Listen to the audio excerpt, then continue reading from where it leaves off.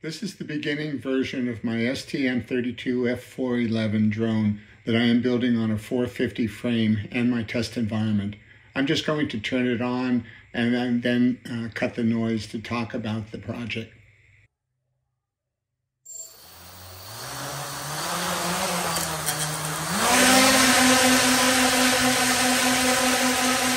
Okay, that's better. I detached the audio and I'm recording on the clip.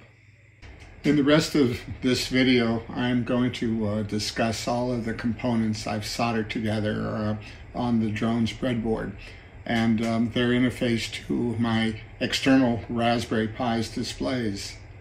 I am developing the flight controller code in C++ on an STM32 F411 and the display code in the Raspberry Pi in Python 3. There is no external configuration tool required, as all setup is being built into the project code. I will demo a few functions using the drone and the displays and discuss my plans to incorporate robotic functions. Just a word of caution, I have no idea how successful I will be with the rest of this project, but hope to produce additional videos as I progress. In order to talk about the drone's components, I moved the battery and the top plate of the frame to the side. I unscrewed the breadboard and raised it so it can be seen. The components on the breadboard are soldered together with wire connectors. It's nothing fancy. I also put a 3D printed plastic sheet covering the metal frame because I was concerned about any of the pins touching the metal frame and causing shorts. I'm going to be talking about the components on the breadboard.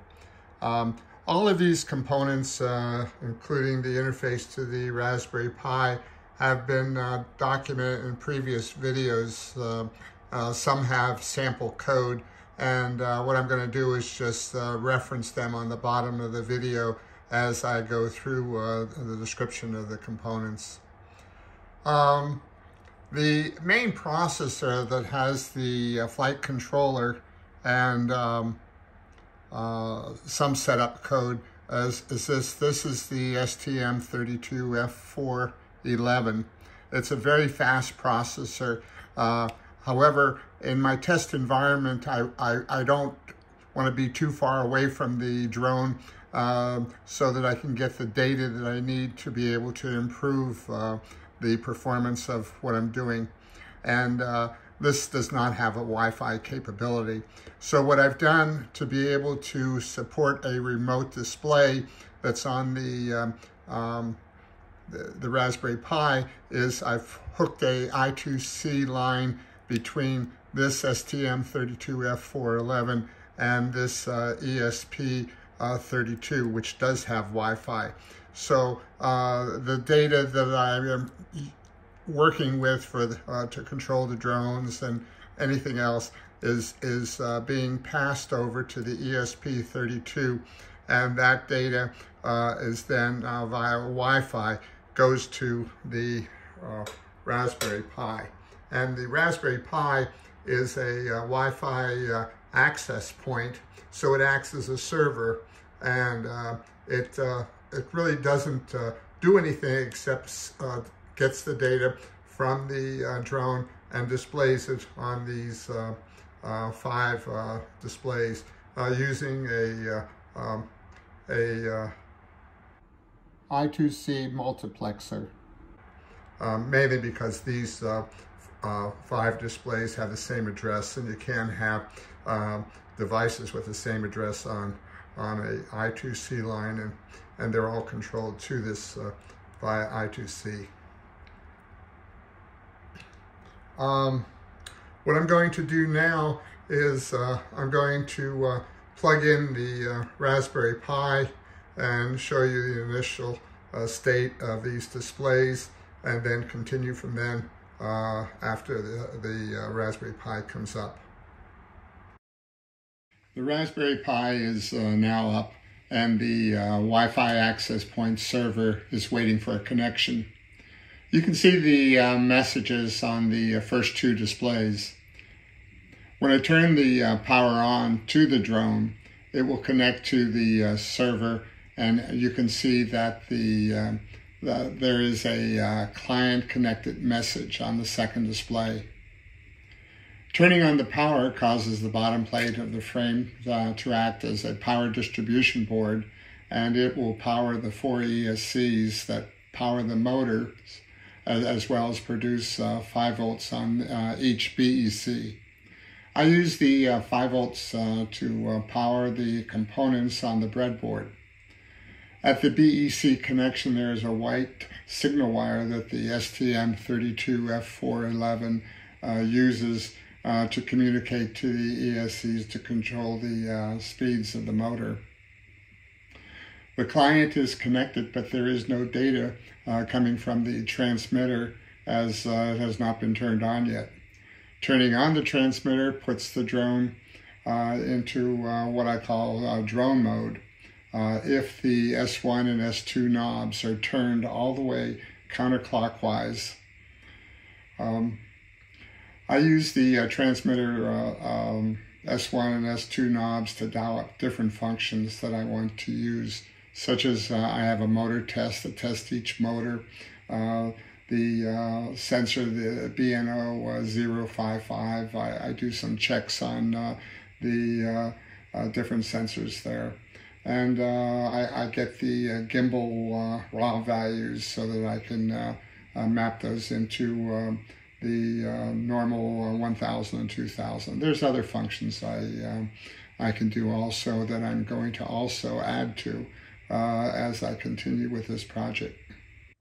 But on this display, you can see 2 columns of data. The left column is the left gimbal, and the right column is the right gimbal. The top value is the throttle, so I can move the throttle back and forth, and you can see the values changing. And the bottom left column is the rudder, and if I move it over, you'll see that the values there change. Notice that the propellers did not move, and that's because if I switch, the D switch over here, if I hit it one time, one click, it's a 3-way switch. So if I click it one time, you get this little set notice, which makes these gimbal values no longer the raw values, but they're using the limits mapped into the 1000, 2000 range.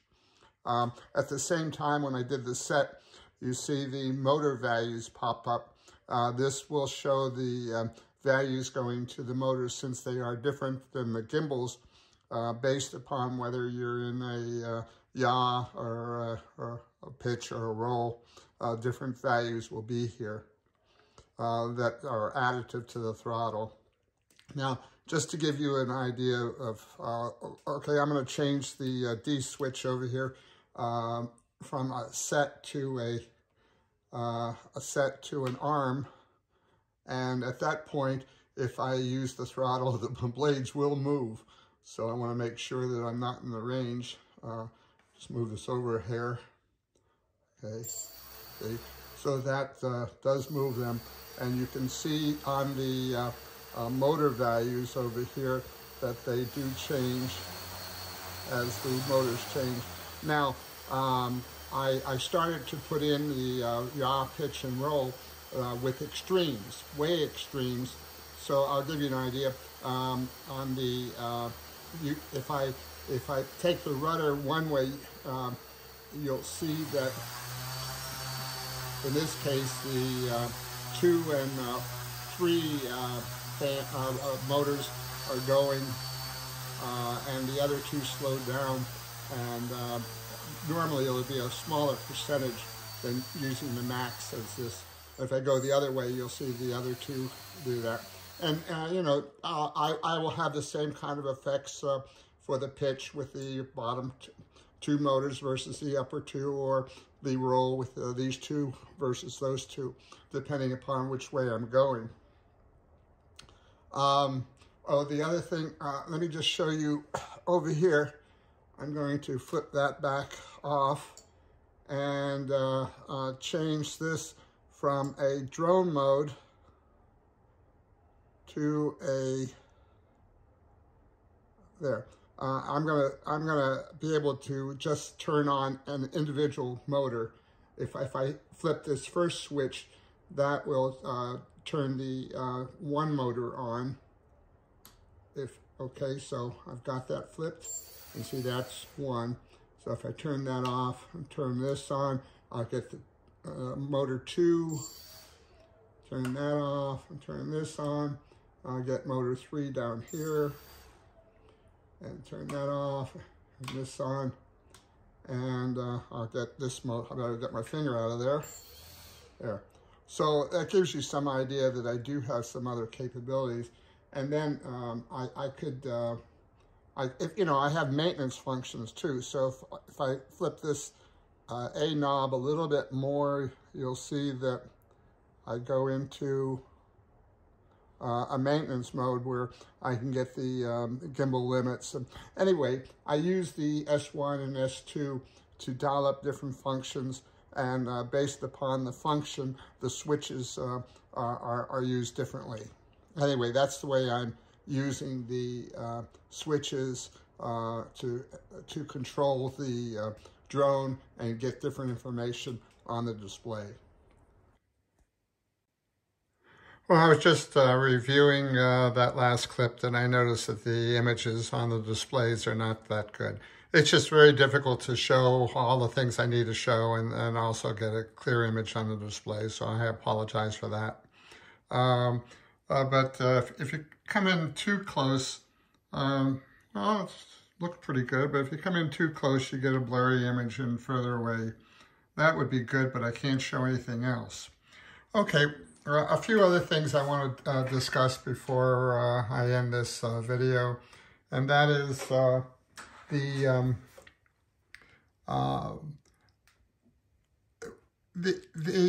receiver right here. When I turned on the power, you notice that the receiver has a little red flashing light, and that says it's not connected to the transmitter. So when I come over to the transmitter and I turn it on, you'll notice when I select the right receiver, it turns green. Now what's happening here is that the receiver receives the data from the transmitter, and it only has an SBUS. That's a single line. But I need to be able to look at a lot of data, and I find that the SBUS software that's available on the Arduino IDE it has different versions, which complicates things. So what I've done is I've used this SBUS decoder, taking the SBUS data into the SBUS decoder, which generates, splits it up to 16 lines of data, and those 16 lines go into the STM32F411 as 16 wires. I'm only using 11 now, but I plan to use the rest of them also. So what's happening is the data comes in as SBUS, goes to the SBUS decoder, and then to the STM32F411, and that's how all the switches and everything are processed.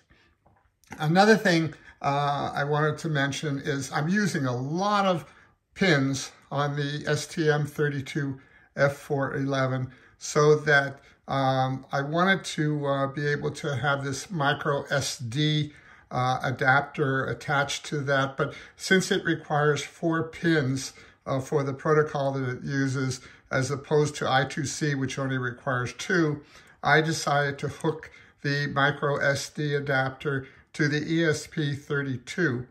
And that way, any of the data that's needed to be recorded, such as the raw gimbal data from the, that's a little blurry, from the STM32F411, what I do is I take that data to the ESP32 and it writes it out to the micro SD. So at startup, where I need to be able to pick up those records, the ESP32 reads the micro SD and then sends the data to the STM32 F411. Okay, one other thing is over here is the BNO055. Now that's a sensor that has, actually it's three sensors. It has an accelerometer, a magnetometer, and a gyroscope. It's going to pass the data. It's not working right now, but it's going to be passing the data over to the STM32 F411.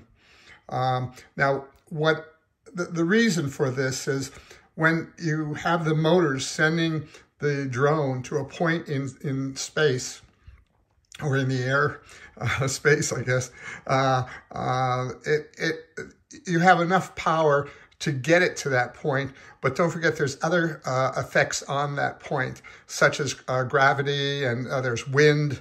So you have to have some effect, some way of sensing where the drone is, not just getting it to a point, but making sure where it is and what other effects are on it. And this sensor will give you that kind of information.